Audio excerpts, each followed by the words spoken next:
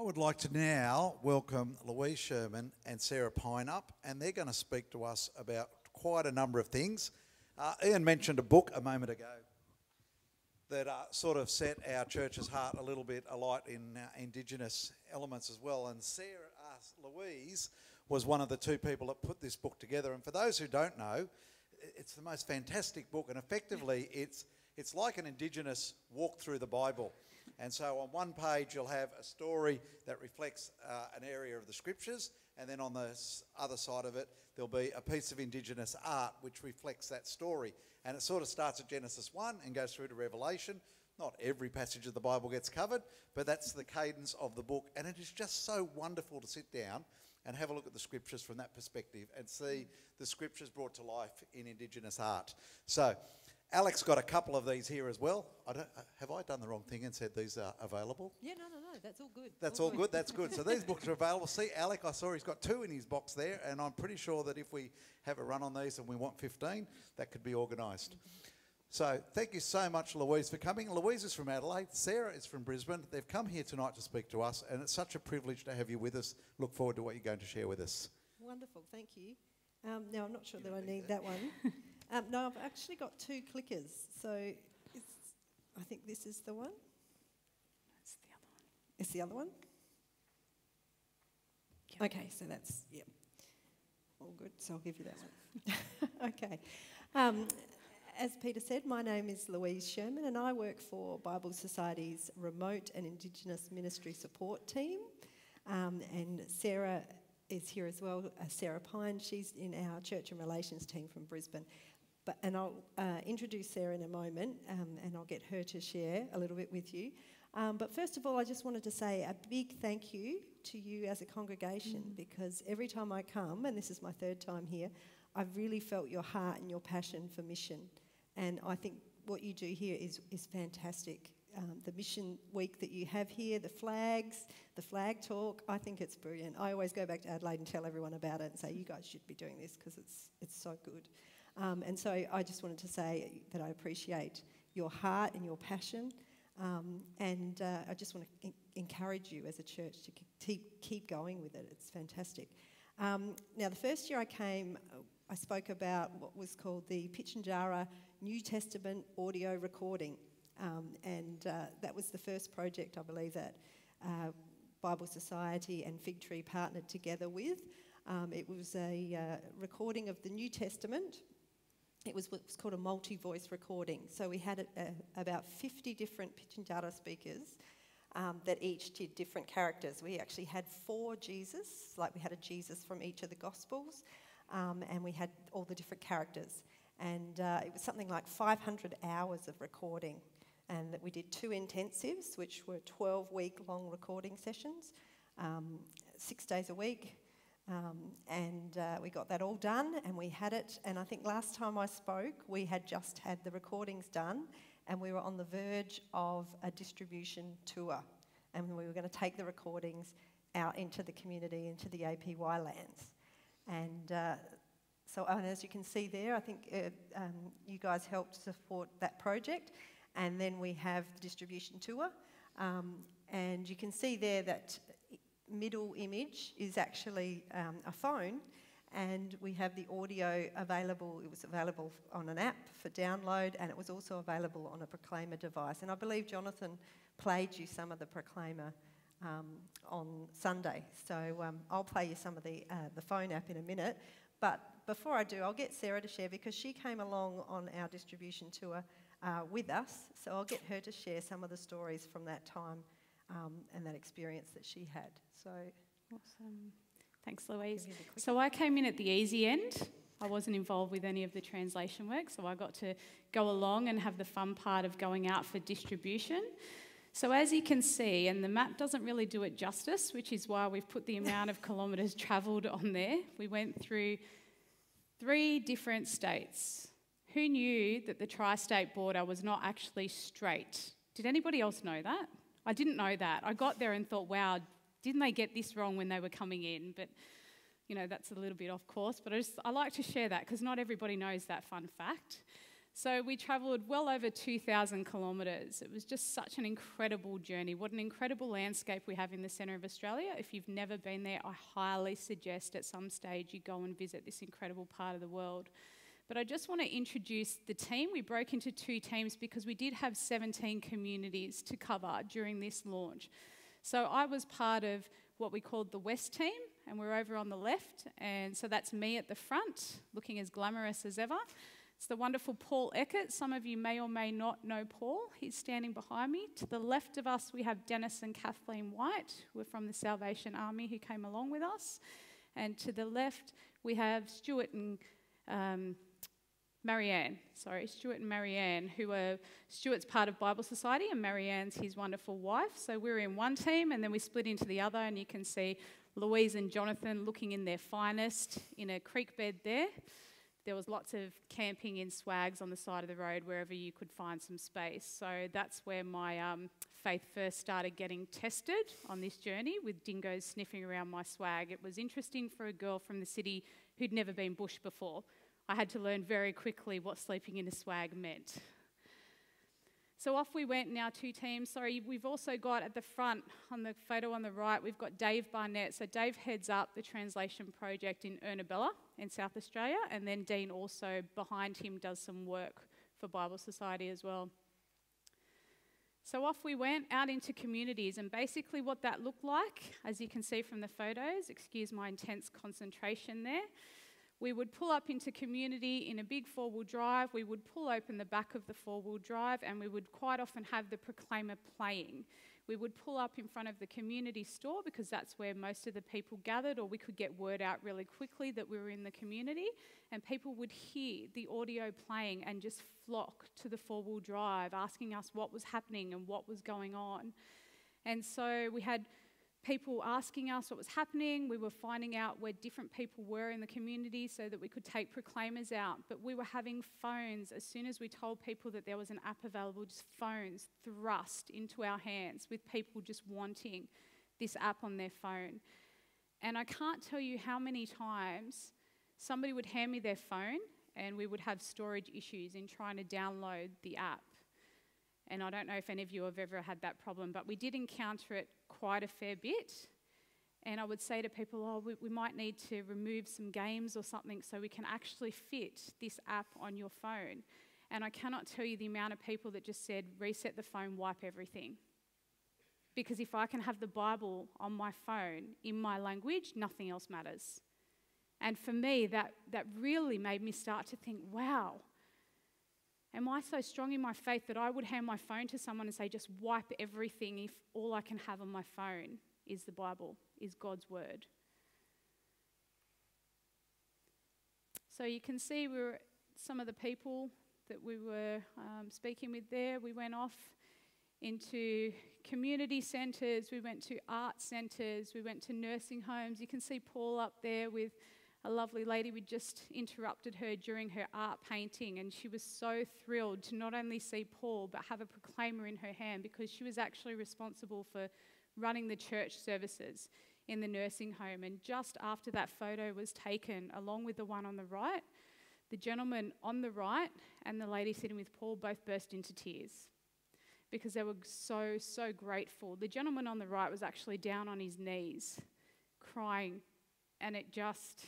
And sorry if I start to cry, but I just couldn't believe how powerful this was for these people to have the Bible in their own language. I couldn't believe how much it moved me, watching them engage in their own language. People who may never have even read the Bible in their own language, being able to engage on an audio level was just truly profound and had such a huge effect. That's the proclaimer, which Jonathan would have played for you last week, and apologies for those that weren't here. We didn't bring one with us this evening, but Louise will play some audio through the app.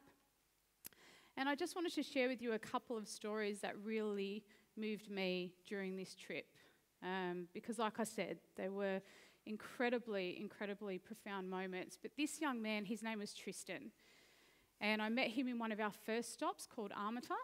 And I sat down with Tristan as we were playing the proclaimer, and I said to him, what does it mean to hear the Bible in your own heart language. And you may be able to see he has an English Bible in his hand. And he said, I know God loves me because the Bible tells me. But now I know how God loves me because he's speaking straight to my heart. And it just, as he started to tear up, I started to tear up, and I just thought, what an incredible privilege to be able to see the effect that this is having on people's lives. We know God's word transforms and changes lives, but this is transforming on a whole other level. This is transforming straight to the heart of people.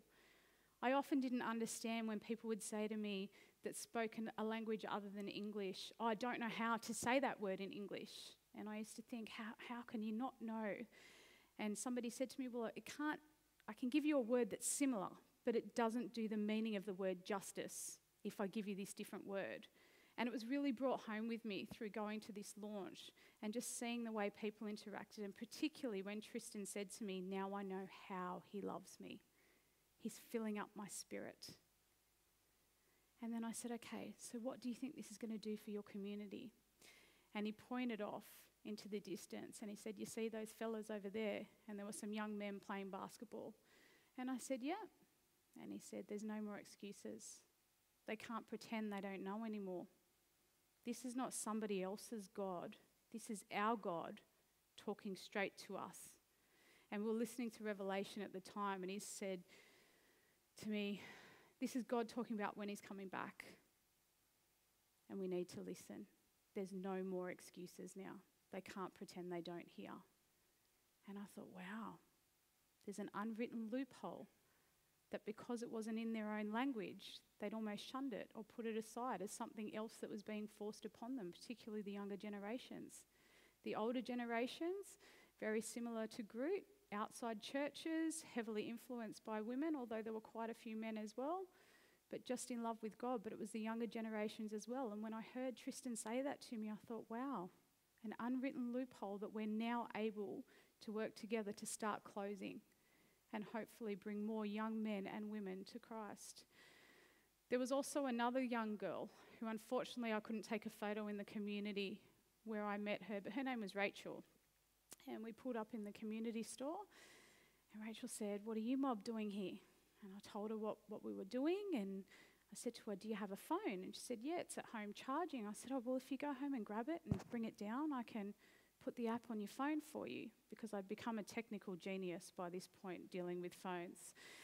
And so this was about 12 days in, let me tell you. So Rachel was also started to tell me about this beautiful Bible that her grandmother had put together for her. So her grandmother had hand-drawn pictures of Bible stories and written the Bible verses, and so had made her a makeshift Bible in Pitjantjatjara. And so she said to me, would you like to see it? I said, I'd love to see that. What a fabulous legacy. Beautiful, please bring it down. And so we had the Proclaimer playing as we were going about our business in putting the app onto phones. And Rachel came walking down the road and she started crying. And I was just like, how powerful is your word, God? How powerful is your word that it has this effect? And it is. But what I didn't know is that Romans was playing at the time. And we had a lovely lady, her name was Kanjape Armstrong, who recorded some of the translation. And she got through four chapters of Romans before, unfortunately, she passed away. Now, in what was absolutely a God-ordained moment, that was playing as Rachel was walking down the road. And as Rachel started to cry, she said to me, that's my grandmother. That's the one I was telling you about, that raised me up, that made me the Bible, that made me the book. 4 verses, completely a God-ordained moment, because there is no way I could have planned that if I even tried. Not knowing that God knew exactly how to speak to her in that moment by her being able to hear her grandmother. And so here we are, another young lady on her knees, just so grateful for the word of God, for her now to continue that journey with her grandmother, being able to speak to her, and it may only be 4 verses, but that will now be able to speak to her for the rest of her life. She will always have her grandmother telling her that. And not only that, she said, now my children can hear her as well. So I want you to know that we're so grateful for your partnership with us. The effect that this has had on communities from the little bit of time that I spent there was overwhelming. They're so wanting revival with God. They're so wanting reconnection. And the older people are fighting for it for the younger generations. And they know that this is a huge step forward in now having their oral language back for all to hear. So thank you so, so much. And please know that this is only the tip of the iceberg for what's happening out there. It's only a few stories, and Louise will share some more. But please know that you are absolutely helping to make a huge difference in these communities.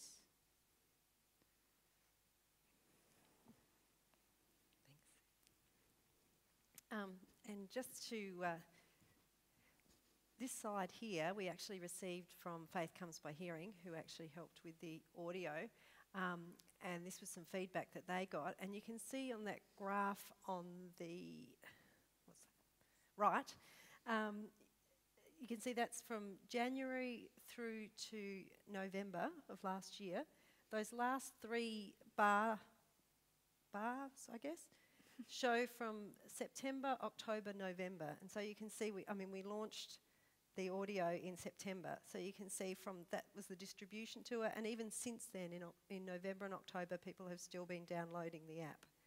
I think there's something like what we said, 1,305 different engagements with that particular app of people downloading. And you can see it's even actually been downloaded in 9 different countries. So I'm not sure, given that it's Pidgin Data, it's a central desert language, why people in other places have downloaded it.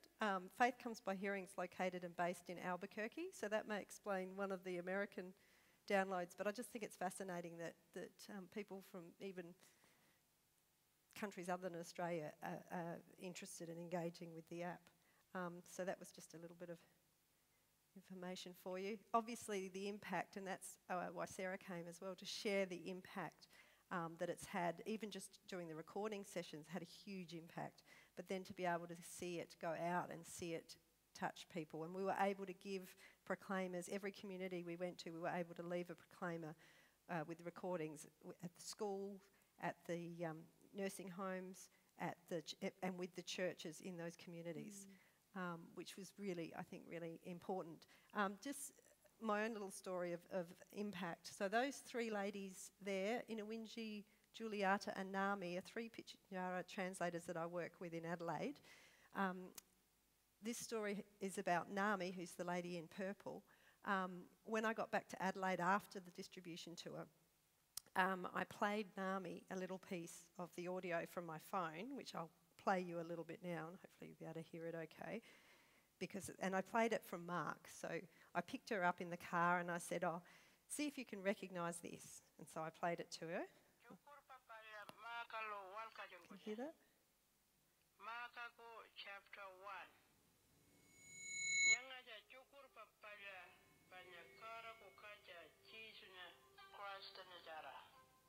So I handed it over to her and I let her listen to it because I knew that she had done the narration of the Gospel of Mark.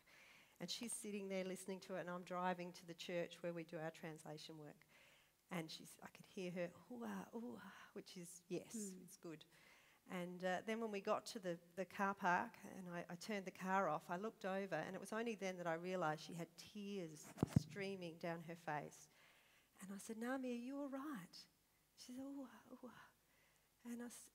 And she said, "Now my kids and my grandkids, long after I'm gone, will be able to hear me telling them about Jesus."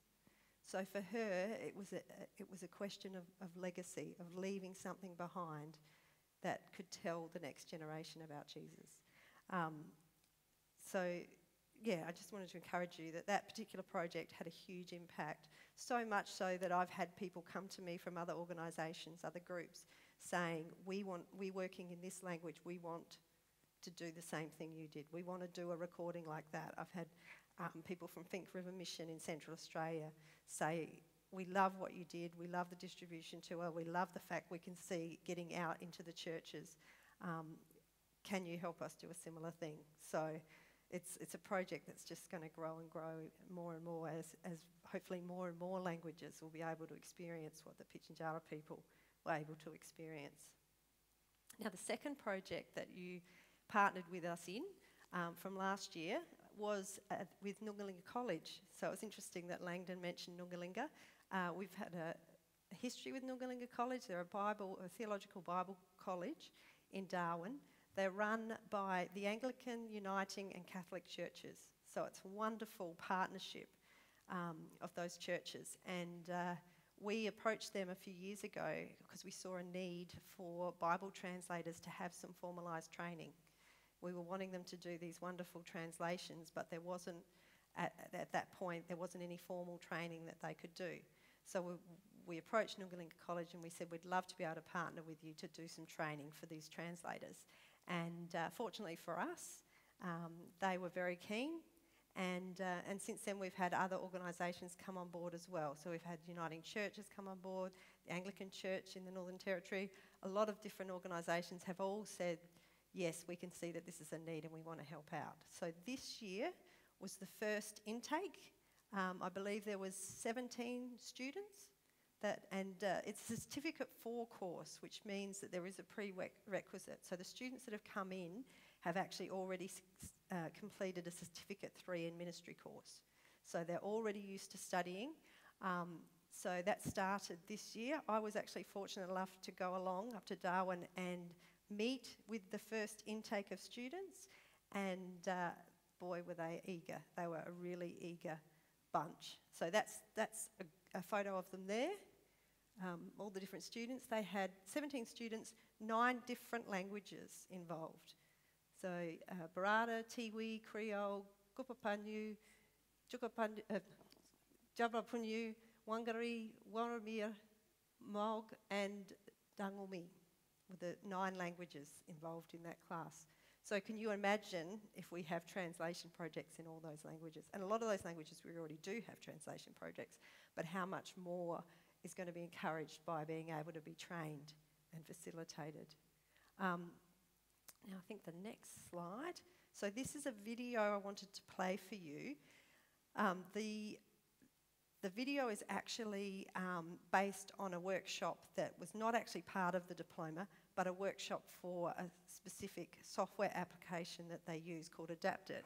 But the reason I wanted to play the video is because the Aboriginal people that appear in the video are actually diploma students, and they share a little bit about their passion for having a Bible in their own language. So I wanted, rather than me tell you, I wanted to be able for them to tell you in their own words. So just want to watch.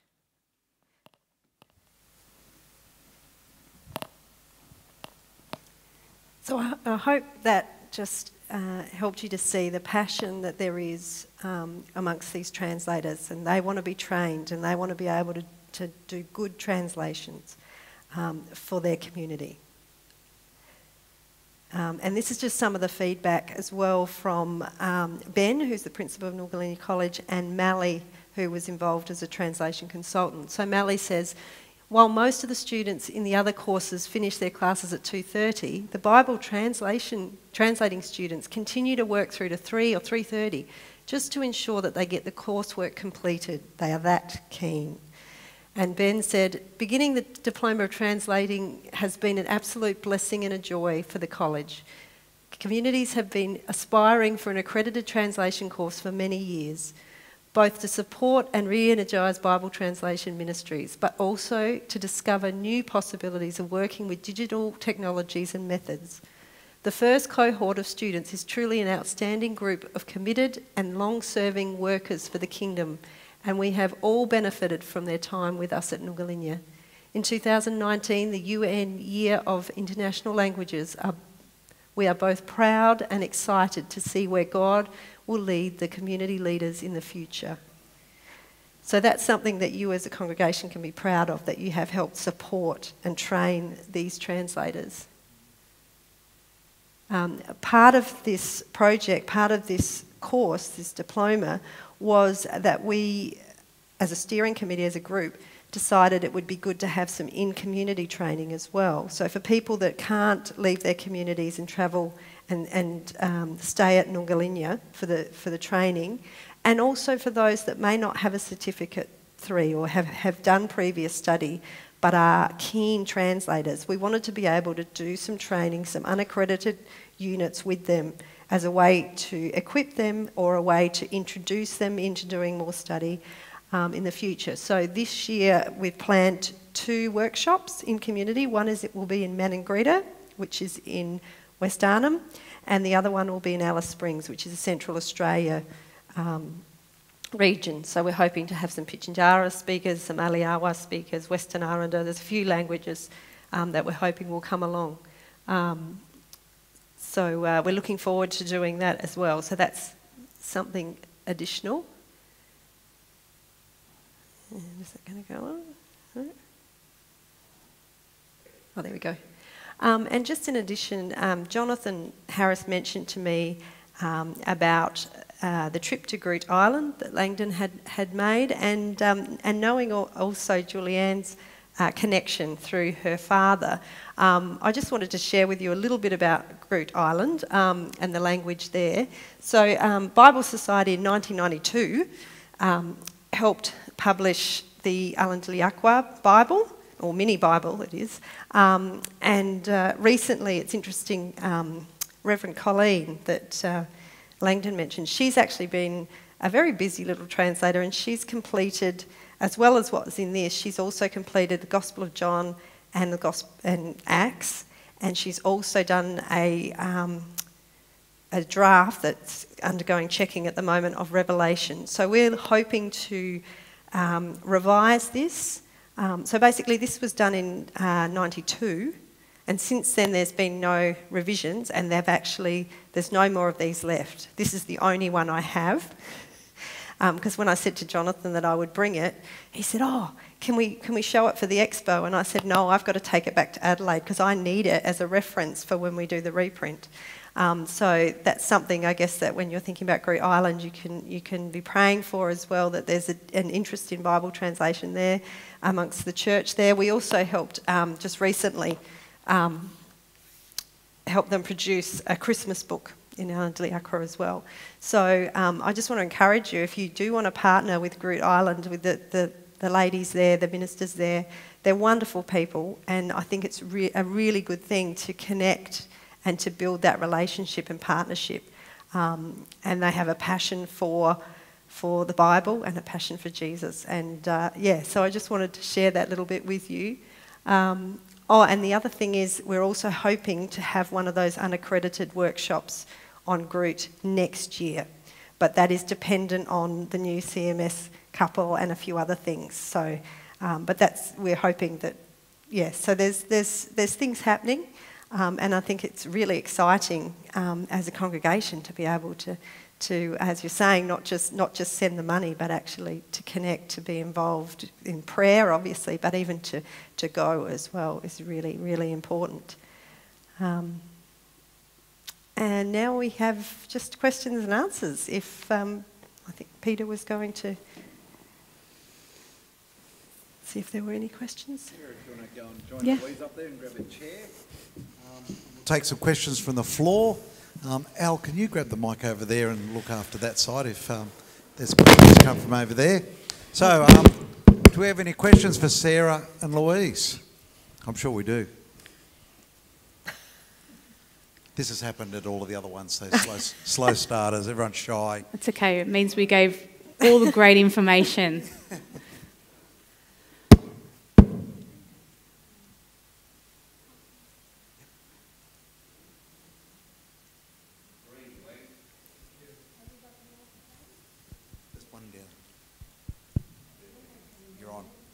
Does it work? Yeah.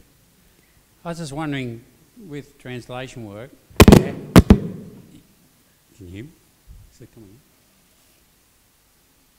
With translation work, how do you ensure the accuracy? You say it's undergoing checking. Like I'm thinking my experience with Bible studies and that, and the reference back, getting the English right from the original translation and the references backwards. that sometimes the English isn't right. So how do you ensure the correct translation when first being translated, and who's checking, and how do they work out exactly what it means in a different language? That's a really good one. That's a really good question.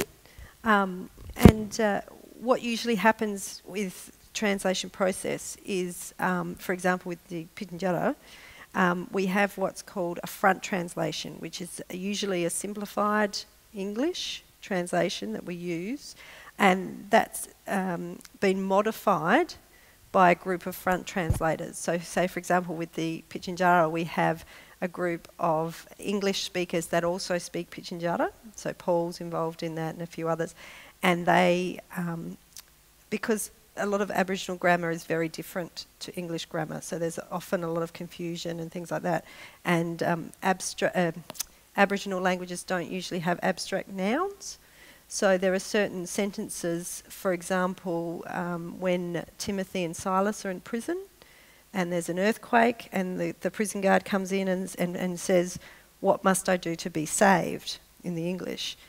In a front translation, they would say that sentence would become, "What must I do for God to save me?" just to make it clearer for an Aboriginal person.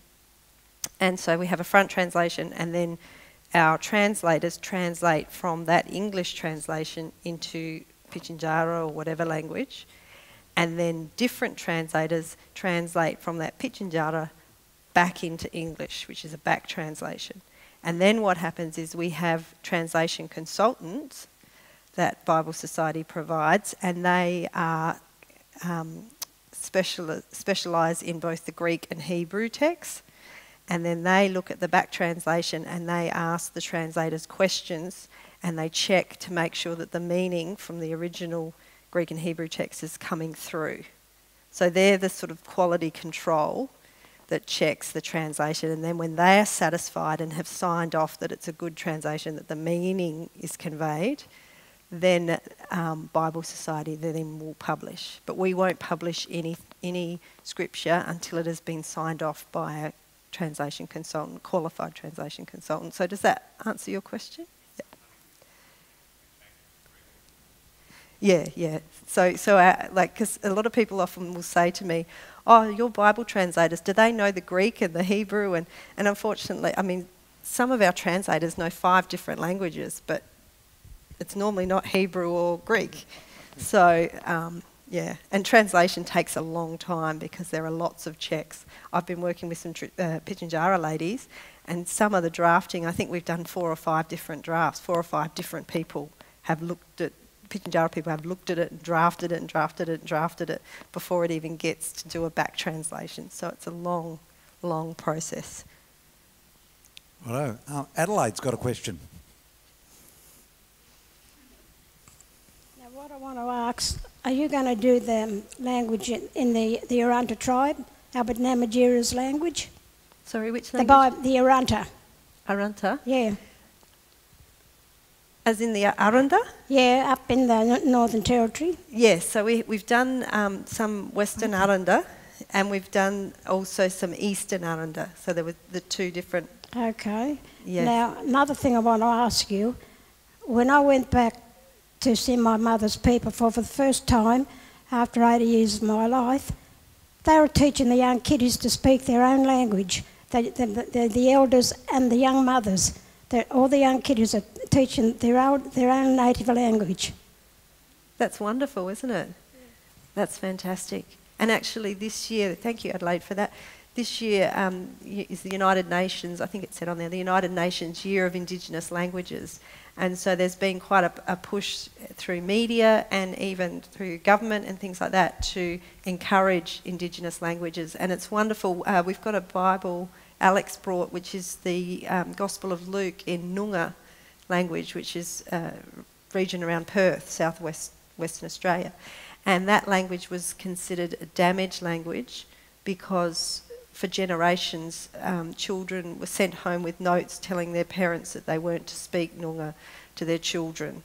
And the language was forbidden, a lot of damaged language, very, very, very sad. And but fortunately, we were very privileged to be able to work with some Noongar speakers and to translate into the Gospel of Luke. And we're actually working now at doing the Book of Ruth from the Old Testament this year. So, and with that, you've got the Noongar translation. It's also got the back translation, the English back translation, as well as a word list. And so they're actually using that text to help teach younger children to speak Noongar. So it's really exciting. I know. Julianne.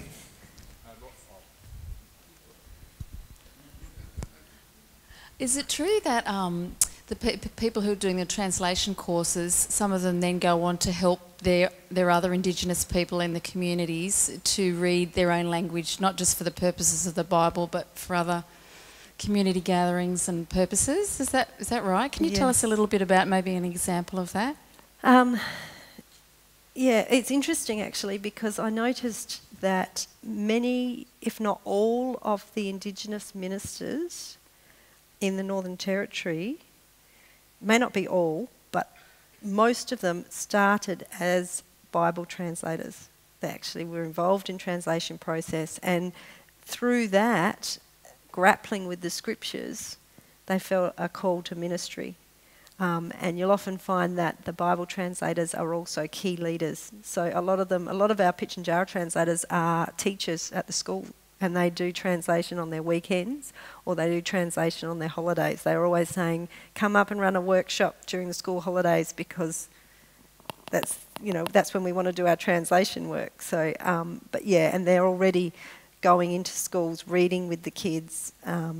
The Christmas book, the Allendiliaqua Christmas book that we did, we sent that up just before Christmas, sent it into the schools, and we had a lot of the ladies in the schools reading it to the children, and they were the ones that had translated it, and then they were able to see the kids colouring it in and reading it. So yeah, I mean, I can't think of exact examples, but there are so many that I've seen where people who have been involved in the translation are then involved in teaching the Sunday school, and there's a desire for children's resources. So there was the Christmas book. We also do what's called a God Story for the Outback, which is basically a Bible overview. It's a colouring book for children, so it starts at creation and goes right through to Revelation. We've done it, I think, in 8 different Indigenous languages now. We've translated it, and that's one of the first things. If I have someone come to me and say they want to, they'll often say, "Oh, we want to translate the Bible," but to translate the whole Bible takes a long time. So I usually say, "Well, what if we start with this children's book, because we could translate that very quickly and then get it out into the community, and then we can look at maybe doing a gospel, or just to ease them into the process." But they're really excited about it. I'm working with one lady who we've just done a God Story in Adnyamatna, which is Flinders Ranges language, and we've just recorded her reading it. So we're going to have the book available with the audio available as well, so kids can listen to it as they read along. Thanks, Louise. I think Roger's next. Yes, I think the technology is wonderful, the apps and the phones, but I was wondering how many people can afford a phone, and how do they recharge the phone? Is there solar technology or something? Did you want to? Or I'm happy to answer it, but I was actually quite surprised by the amount of people that had phones, and the Proclaimer can be solar powered, which was one of the great pieces about the Proclaimer, but their phones are just recharged how we would normally recharge them. But you'd be surprised, pretty much everybody has a phone. Everybody has one. A lot of them weren't charged, so we were charging them in the back of the 4-wheel drive. Praise God, we brought lots of charging cords with us, or they'd run out of storage, but pretty much everyone had a phone, and that's why the app played such a huge part.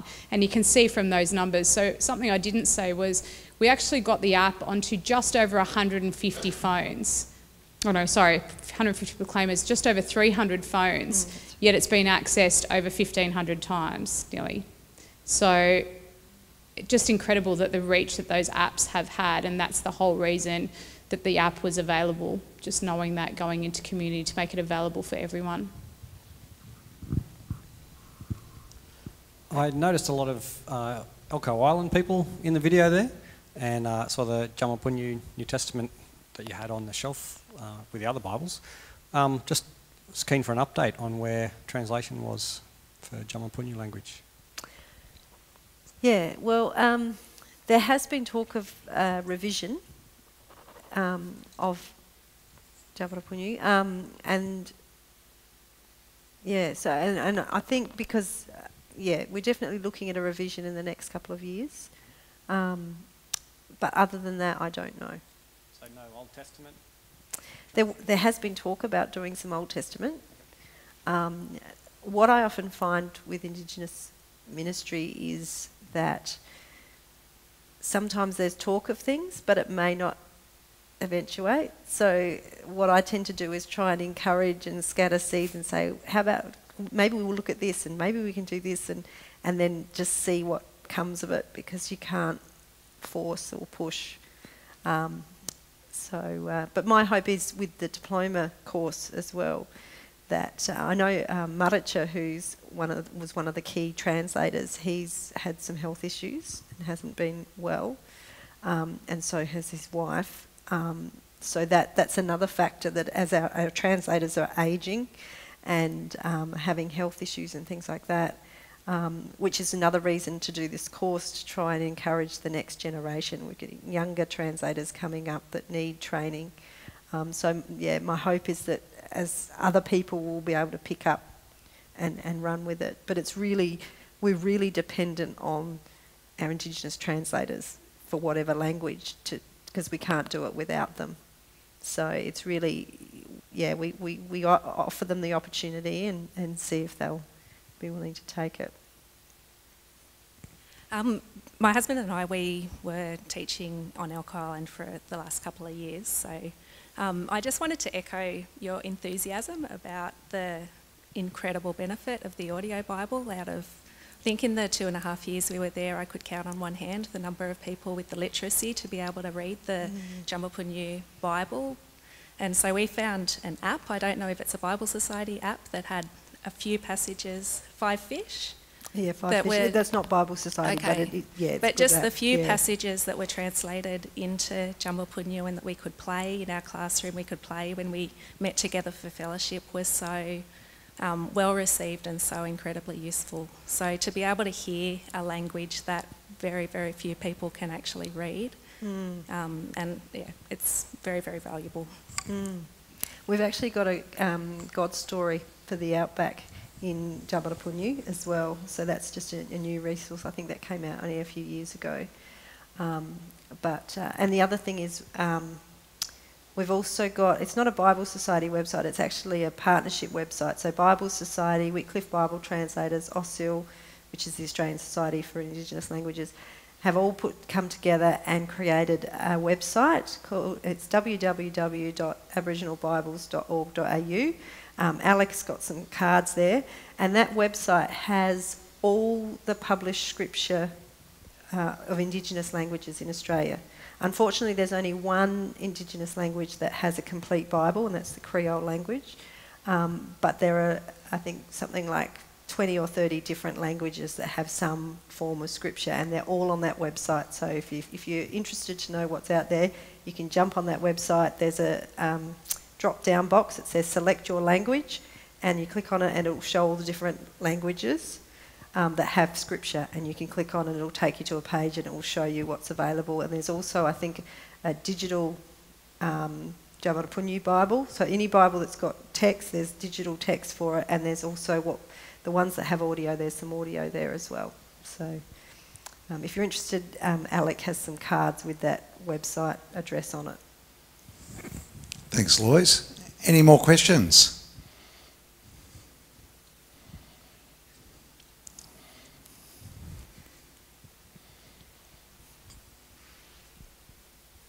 Could you explain in detail the proclaimer, please? What a proclaimer is? Okay, a proclaimer. It's an audio device. It's about that big, and it has a little flap that comes up that's a solar panel. It's even got a little hand wind device, so you can hand wind it to generate it, and it has a charger. and it has a few buttons, and you push one button and out comes the audio. So in the case of the Proclaimers that we had, it had the Pitjantjatjara audio on it, but you can put a different audio, different languages on it, and you can adjust the volume and things like that. So it's an audio device. It's like almost like a little tape recorder type thing that can play audio. And the reason we took Proclaimers is because, as well as the phone app, was because the Proclaimers are more for sort of group settings. So if you were doing a Bible study, instead of, say, you might want to read the verse, but you also might want to play the verse so people can hear it. There was an old folks' home we left, and when we left the Proclaimer with them, and as we were leaving, they were all hunched around this table, just sitting there listening to these voices, because they all knew the voices. As soon as you put it on, they would know who it was. And so for them, where their culture is communicated through storytelling from one generation to the next, it gives a different element when they can hear the generation speaking to them in a way that makes more sense to them than in a book. For us, important information is written down in a book. For them, it's told orally through story, and it's told by someone. And the fact that you've got these key leaders in the community telling them about Jesus is an amazing thing. It has more impact than a book. And they were really easy to use. So the Proclaimers actually came to us preloaded with the scripture already on them. So they didn't need to do anything but basically turn it on and press play. So really, really easy to use, and because of the solar panel being in the centre of Australia, never runs out of charge. Well, Louise and Sarah, thank you so much for coming tonight. Can we please thank them for coming along and sharing with us? Thanks.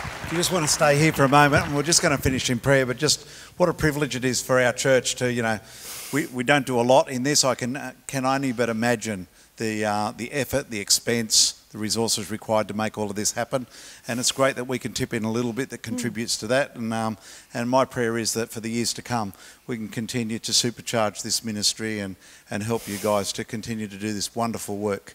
So with that, let me finish the night in prayer. Thank you so much for coming along, and I look forward to seeing you at things later in the week. Lord God, thank you for this night and the things that we have heard and seen and the challenges that we have. Father God, we thank you for the work of the Bible Society in translating your word for your mob so that they can hear your story, and also as a people that we too can use this to bring reconciliation between you and your mob, and also us white people and our Indigenous forebearers. And so, Lord God, may we be challenged to participate in this ministry as we can serve Louise and Sarah and their teams as they continue this great work around our land. In Jesus' name we pray these things. Amen.